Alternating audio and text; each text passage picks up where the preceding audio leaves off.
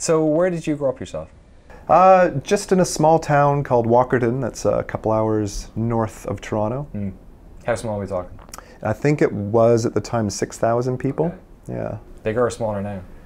It's probably like 1,000 people bigger, right. Maybe 7,000 now. Right. Still, when I visit it, it's still the same little town. Awesome.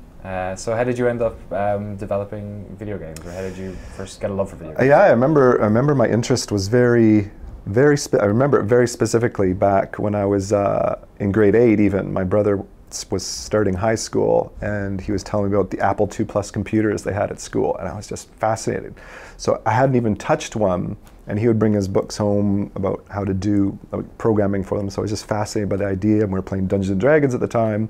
And so I remember even before I touched a computer, I was writing out little print statements on paper and made my own little game basically in my head written down. And then it wasn't until I got into grade 9 where I got to actually get my hands on that. And I'd come in early in the morning, right, into school, an hour early, just to mess around on the Apple II Pluses. Amazing. Compiling on paper. Yeah, on paper, and then I started inputting them and just messing around and just learning. And it wasn't till I think about a year later that my brother and I pooled our money, and our parents helped us buy our first Apple II Plus computer, and that's kind of when it really took off.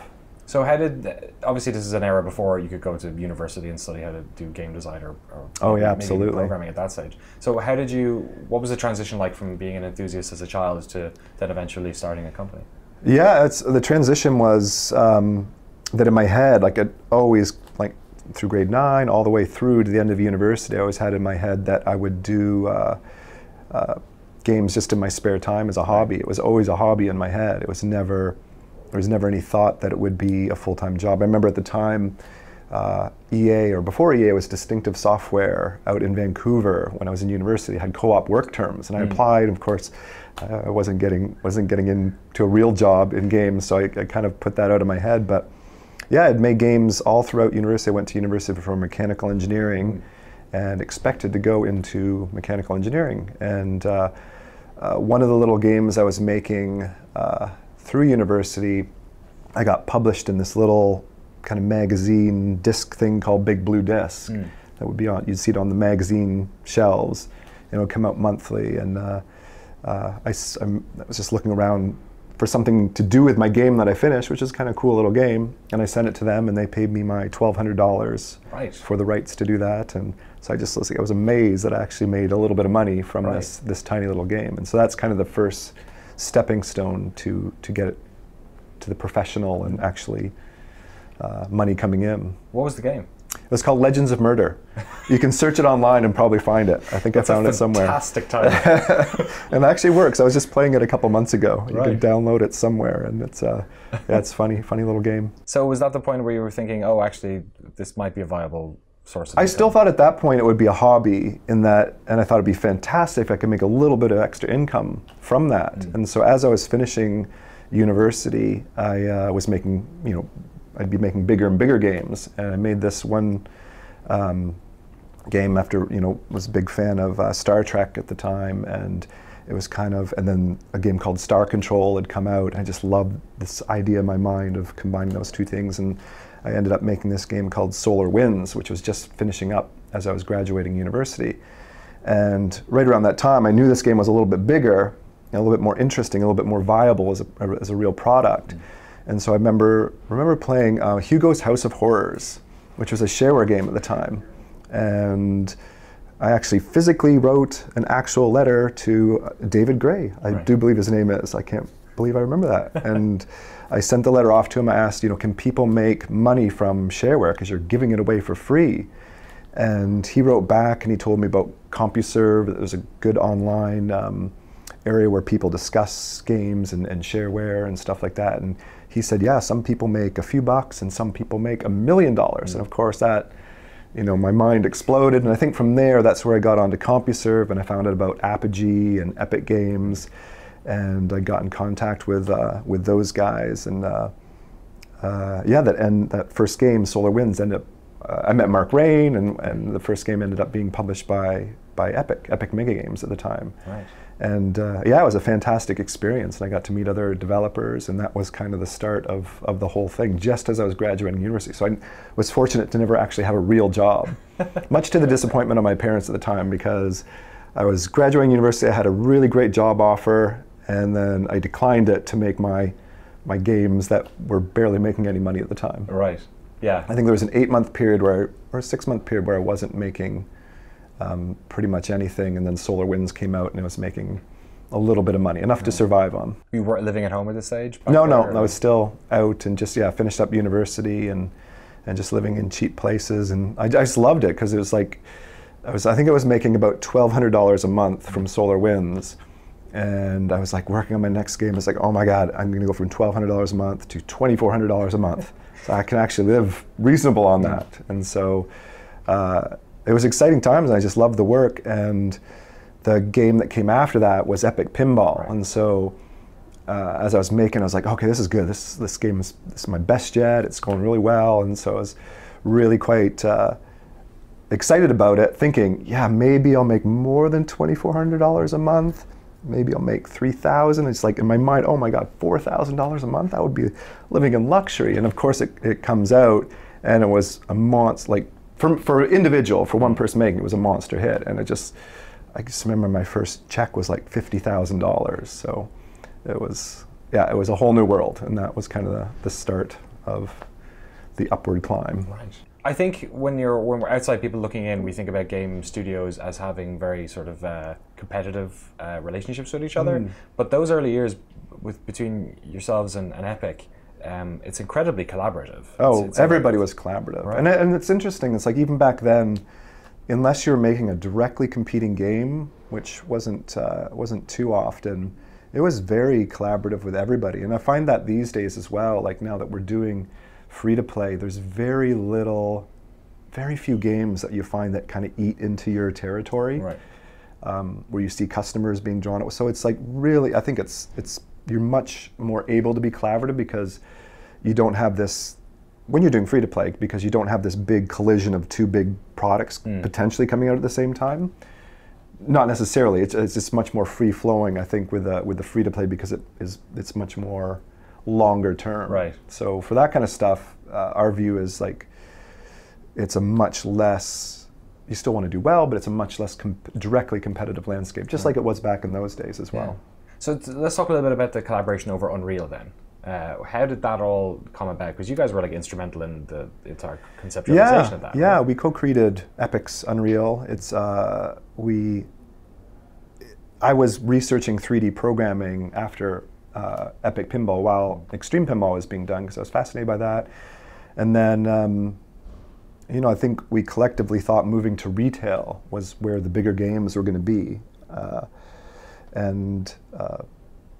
Yeah, so Tim Sweeney had hired some people, and I had hired my guys, and we collaborated on, and it took a number of years for the product to finally come out. But yeah, it was a really fascinating time, and a lot of, I think we were very lucky on all sides to have some extremely talented people that we collectively found and worked with, that have clearly gone on to do amazing things themselves. Right. So yeah, it was a crazy wild time, and we were working literally for a while there, 80-hour work weeks, right. And it was certainly tough trying to get that baby shipped. Were you heading then to North Carolina? Were they coming up here?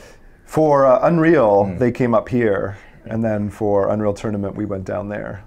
Just the group of people was, I think it was really, really high pressure. Unreal Tournament was a lot more enjoyable. Right. But Unreal, shipping that big product, just the people, I just remember Tim worked the hardest. He was always at the computer and working with Cliff Blazinski, and yeah, it was a great group of people that really pulled out all the stops. Like everybody was incredibly committed to making a great product. So it was, yeah, I think that's my biggest memory. It's just like we were there all the time. There's arguments, and but generally a really intense but very memorable experience. Right. I think everybody on that team would say it's hard to forget or not that you want to forget, but it's just like it was so intense and so such a big deal that it was all of it was memorable. And then I guess the train kept rolling because the UT was originally sort of going to be like some sort of expansion or content pack, right? Yeah, it was an expansion pack, and we all were just, and it was much more relaxed, I think, doing Unreal Tournament. So we all, I think we were super passionate about Unreal, but Unreal Tournament, I felt, became more creative because we felt we had a little more time. And a lot of people did some amazing extra things. It was super collaborative, and that if somebody had an idea, they'd try it out, we'd discuss it, and I think that's what ended up allowing us to get so much stuff into the game, and what really made it shine. So it was yeah, definitely one of the most interesting development experiences. Like as intense as Unreal was, and hard, and really just trying to ship a game, Unreal Tournament was, I think, felt more creative and a little less pressure, but that allowed us to make even a better game, I think. And you can kind of see that in the end product, in that, like, if you do the, oft-made comparison with Quake 3, which had come out that same year, right? There's like, Unreal Tournament, in terms of level design and weapon design, and even character skin design and stuff, is super wide. It's like all over the place. Absolutely, yeah. It was a very creative process, and it's funny because we didn't have a specific direction, so everybody was kind of moving in a certain, like I said, people would try something and it's, oh, that's cool, or it doesn't work, and it was, very, very creative. Right. I think everybody was pushing for creativity. What was your sort of role on that project? Were you doing like everything? Were you programming? I mean, I think by that time my programming, because we had so many skilled programmers, at that point, so my programming went down, my programming contribution went down, and I think I focused more on the art and weapon. I can proudly say I think all the weapon designs are mine for the most part. So, yeah, I think that would be my proudest accomplishment on Unreal and Unreal Tournament. It's like doing the design for the weapons and the art and all that kind of stuff. But I was trying to fill in the gaps, basically. Yeah. What are some of your favorite weapons from? Oh, the flat cannon's always been my favorite. I was very happy with how that one turned out. Right. Did you put the smiley face at the end of the alt fire? I did. On the first one, yeah, that was me. And the rocket launcher was pretty cool. Right. Yeah. Did you come up with the Redeemer? Yes. And do you know that I'm not sure if this story's ever been told. We were all in North Carolina, and we were coming back from lunch somewhere, and we walked past a church called the Redeemer. It's like, hey, that's a great name for the big guy. So I was walking past a church in Raleigh, North Carolina. Right. And so it got the name Redeemer. A pilotable nuclear weapon. Yes. Named after a church. Yes. Great. Do you mind if I ask you a couple more about the weapons? Sure. Just because it's an interesting vein. One of the things that people love about UT was just the alt fires were so interesting, and then something like the shock rifle, where you were actually creating like a third fire, combining the two of them. Do you remember coming up with those? I don't remember specifically. I remember we were all discussing. I know Cliff had a lot of input in the weapons as well, but we wanted something that was more than just basic shooting. And we loved the ways that potential combining the alt fires to add an extra layer of skill on top. So we're always looking for a way to add that. You shoot the weapon in its basic form and you can do well, but if you have that extra skill and you can do the combos or whatever, that there's an extra layer of skill that's kind of built on top of the weapons. So that was definitely the intention, as much as we possibly could. Like the rocket launcher, where you can fire it like 5 different ways almost. Yes, yeah, exactly. Circle together or wide. Or exactly. So that was, I think the one alt fire mode wasn't as good on that one, but that was the intention, is to always look for something, some way that it could either, the alt fire and regular fire could become combined with itself or with other weapons, or as much as we possibly could. Do you have any favorite maps from that original 99 one? Facing Worlds. Cedric's map was definitely one of our favorites that we played in the office. There was a lot of really good ones. I like Deck 16 was awesome. It was Misha's map that was very memorable. Right. I think those are the two that stick out in my head. And probably the two that are still played the most. Yeah, that might be. Yeah. That might be. And then there are some really good ones that we did at DE, after the game came out, or that might have been Unreal Championship that we added that to. No, we did some from Unreal Tournament so long ago. It's hard to remember. Yeah. So what was the collaboration like then on the rest of the Unreal games? Because obviously you had the console game, and then 2003, 2004. Yeah, it was. The teams got bigger as well. So. Yeah, there was. It was again very collaborative, but we were in different spots at this point. So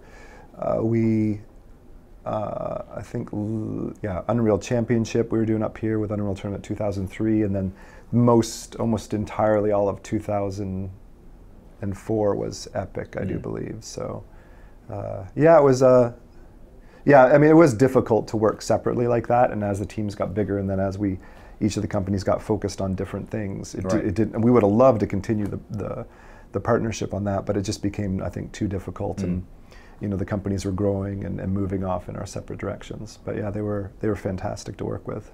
We had some good money coming in. We weren't that big. We were quite successful, but we had our eye on let's make something like the next Halo, like something huge, right? Because the games are at that point were getting bigger and bigger, and that was exciting to us. And we wanted to be AAA, huge, biggest games. And so we'd come up with a demo or pitching ideas to publishers looking to use their money to make some product. And it was definitely a challenge that went on with us for many, many years, looking for that product of our own. Right. When possibly the best, although I can't complain how things turned out, but possibly the better decision at the time would be to have been taken our own money and made our own small little product that was fully funded ourselves, that wasn't striving to be that big, massive blockbuster.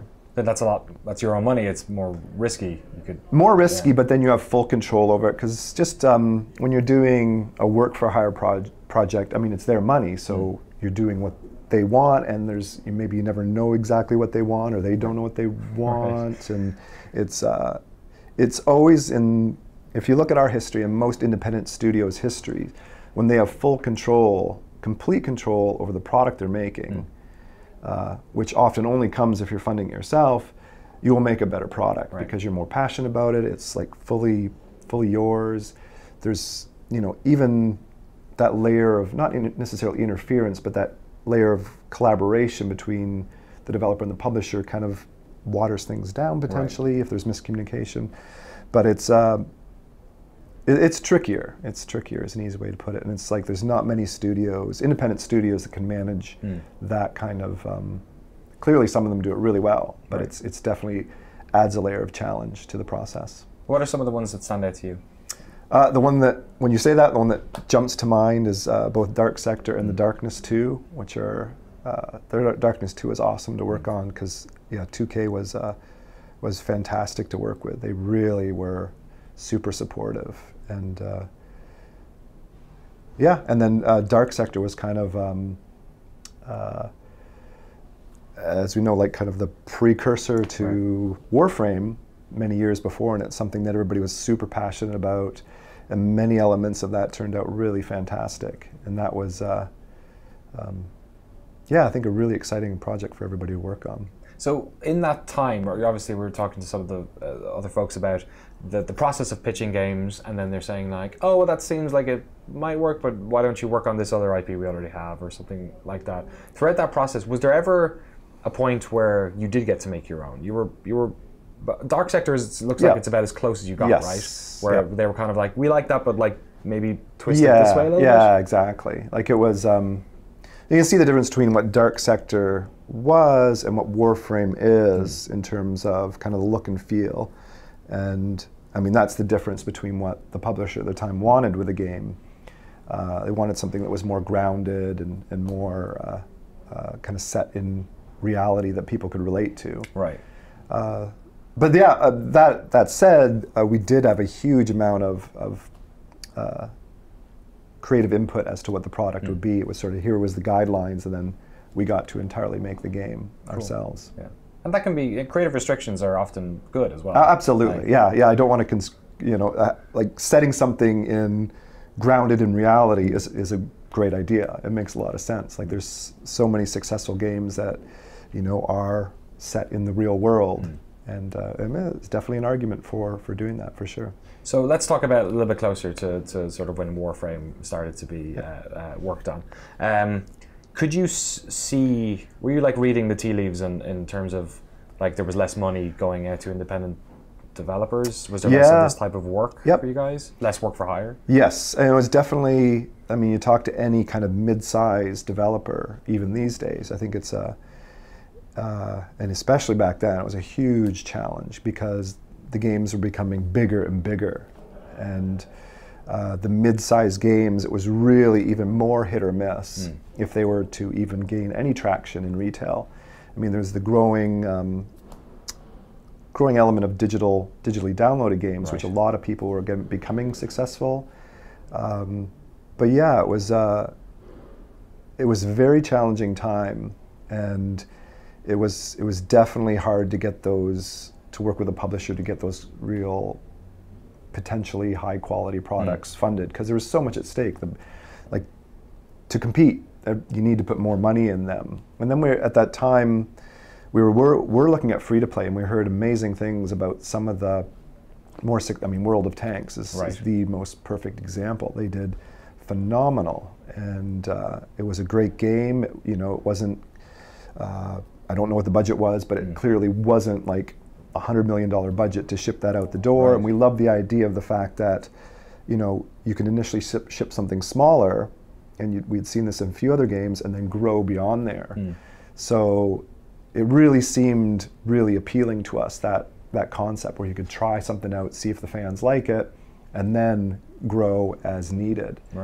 So we knew we needed to do something different, because even through this time span of these past 25 years, with the successes we had, there was many times when we were just skimming the bottom, close to bankruptcy, and it was just horribly difficult to go through that. And so we'd have these, you know, great, amazing times and ship some amazing products, and then there'd be, you know, when you've got, especially when you have 200 people, 250 people, it is scary as hell to not have work lined up. And you're only and this is more true in our industry in work for hire. You're only good as the last game, because everybody's looking at the Metacritic score of your last game. And if it's not good, you know, it becomes that much more difficult to get some quality product signed up. And it sounds like the studio here hasn't, like, there's a lot of studios which scale up and scale down quite a lot, and it doesn't seem like that is necessarily the case here. Well, for my personal, like, I would do anything to not have to do that. It's a very, you know, we've had a few minor layoffs in the past, but that's always like the absolute last resort for us, for sure. So it's, I mean, especially, I mean, even more so because we're in London, Ontario. It's like, where's anybody going to go? And if, you know, it's just would be the last thing we would do. Was there ever a consideration to be bought out by a publisher? So to give away that's an interesting. We had certainly were interested in the possibility of something like that, but the value of DE before Warframe was almost zero. So it's like, as a work for hire studio, you know, we own the Dark Sector IP, but you know, and it was moderately successful, but there really wasn't a lot of value there. We had our own technology, which has some value, but as a studio to be purchased during that kind of time, it was pretty unlikely that that was a possibility. There's probably more people knocking on your door now. Oh yeah, of course, clearly, It's a whole new, completely different ball game when you've got a product that's bringing in revenue 24 hours a day, right? So let's talk about the decision to go free to play. Yes. Because obviously you said, you know, there's this plucky developer out of Belarus that's got now 20 studios around the world or whatever, 20 offices around the world, making this game that the mainstream gaming press isn't even really considering all that much. Who else were you looking at in terms of free to play? Was it scary, the idea that, like, because you're not swimming completely. in capital? It was a Hail Mary. It was like, it really was. How close to closing were you guys, or how close to bankruptcy? Or? Really close, really close. Yeah, I can tell that story. It was pretty, it was super close. We knew that this was our last chance, and we had a couple $1 million extra, like, to do this with. And we studied all the games out there. A couple, like a game called Drakensang, which I really enjoyed at the time, and World of Tanks, and was it Battlefield Heroes, I think Right, had done all right as a more Western game in the free-to-play market. So we're looking at anything out there that looked like it was sustaining itself. And that's all we wanted, is like find a self-sustaining product that could pay for itself. And so, yeah, I told Steve and the guys, you know, you got 12 months. That's it. There's like nothing but 12 months. And they planned it, they executed it perfectly. They got through, and we got right to the end there, and it's, you know, we found the start of a small little audience, and we turned on the monetization. And I think some of the choices we made there were really excellent, and a little bit of luck, because we didn't know what we were doing at all. Right. And it kind of got its feet under itself to support itself, just as, you know, we were running out of money. Right. And so it launched, and we saw it did well. And then it wasn't until we launched on Steam that we knew we were saved, because we knew leading up to the Steam launch, it was making enough money to sustain a small team, but we were 250 people. Right.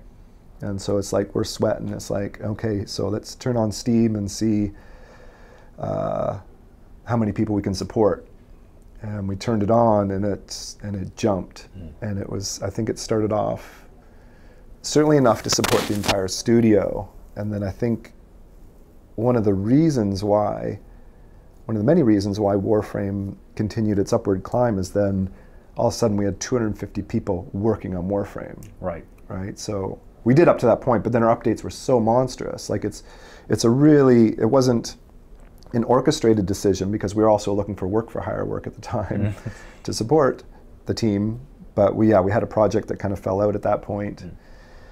So yeah, we had everybody working on Warframe, and I think because the updates were so ambitious and big with that many people working on it, it certainly allowed the game to grow much more rapidly. So it really was, we were right close to not making it there. Obviously that was a conscious decision to then put more people on the project. The other decision that could have been made is that you allow that to just be its own self-sustaining thing, right, and don't try and scale it up, because there's the worry that if you put many people on it, maybe it doesn't scale up. Yeah. So and that's what many people would say. Right. Many people, we talked to other people in the free-to-play industry, and they said, you're screwed.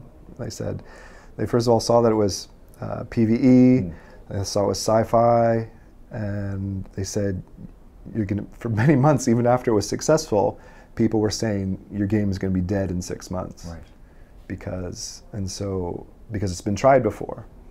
And yeah, and I think because we had so many people and so many talented people working on it, really each update was so substantial, it really helped build it bigger. So yeah,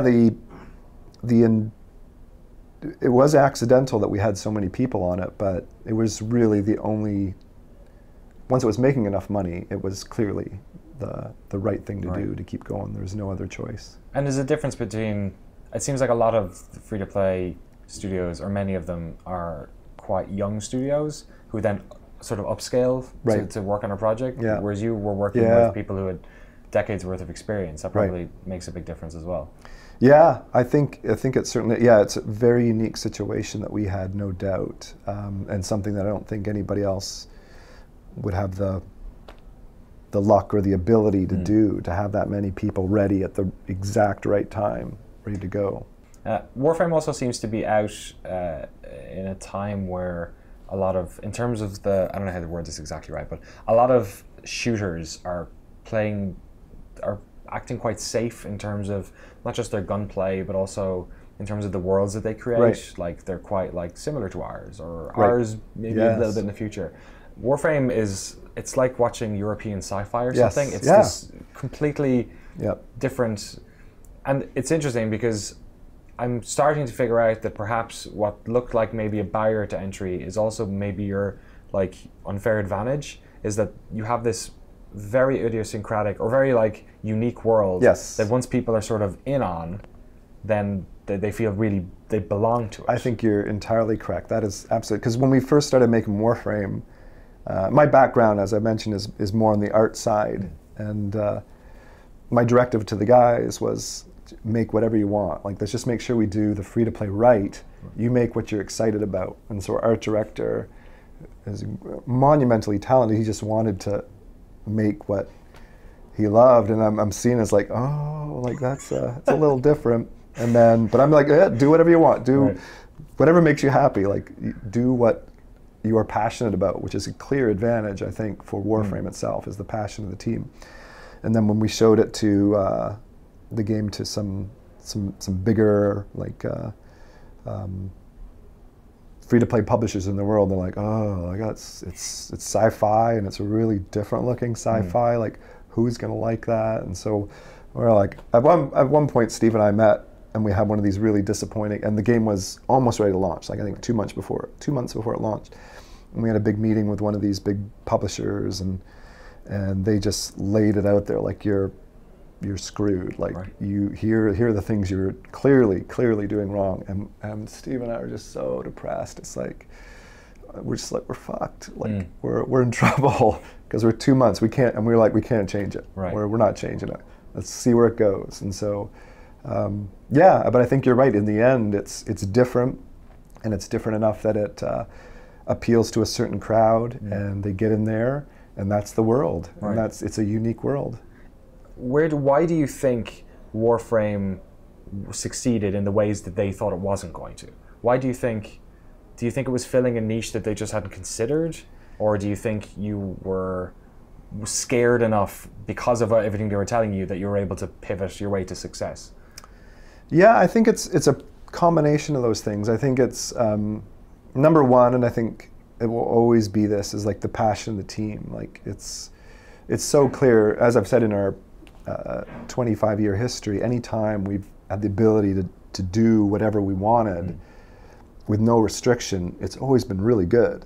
And so that was my mandate for this, is it's like, there's no restrictions, like, just, other than just like have it commercially viable with the correct monetization and learning to do free-to-play right, just make the game that you want, that the team's excited about.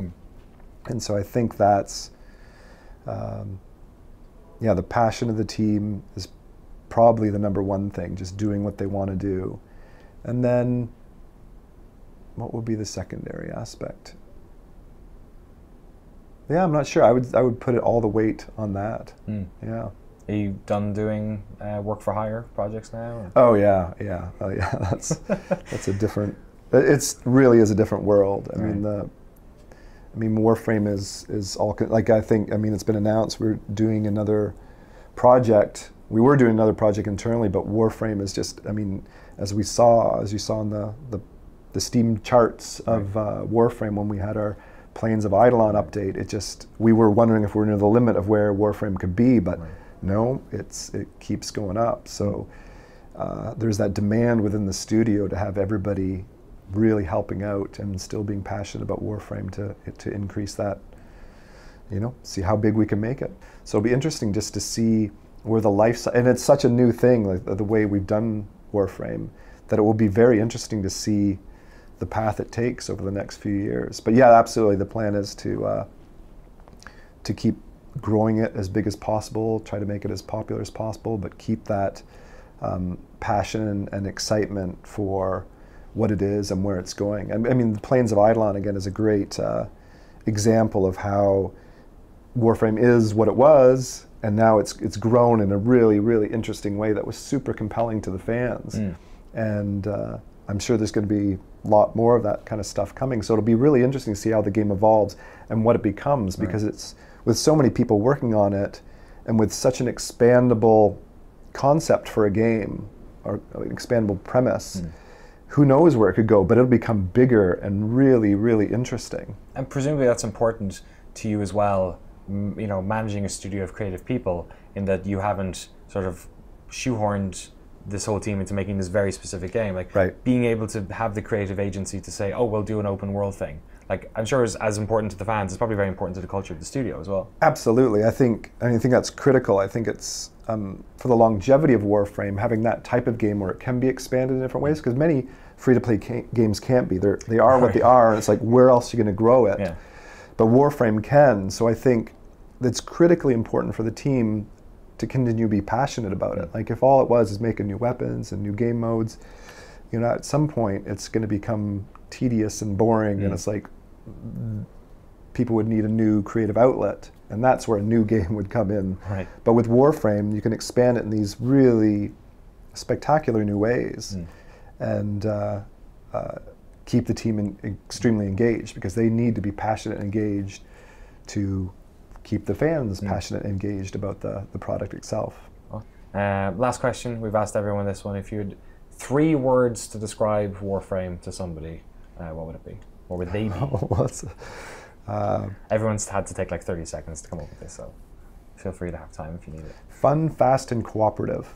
Nice. Yeah, Right. I think I've just, those kind of resonate in my head, because a lot of the games I've been playing with my kids lately have been cooperative, and we're just, like, that experience, that element of Warframe, I think, is a real compelling part of it, the cooperative aspect, that you're doing something with your friends, and because it's PvE, you're going out and fighting the enemies. It's I think it really resonates with people. Are your kids old enough to play Warframe yet? They do. Oh, really? Yeah, they're getting into it, which is surprising. So they think I'm pretty cool. Have they played Unreal Tournament? They haven't. They haven't played Unreal Tournament. That's, I mean, if you go back and play that now, that's pretty high skill type game. Those facing world headshots don't aim themselves. Oh my God, yeah, that's right. Yeah, it's tough.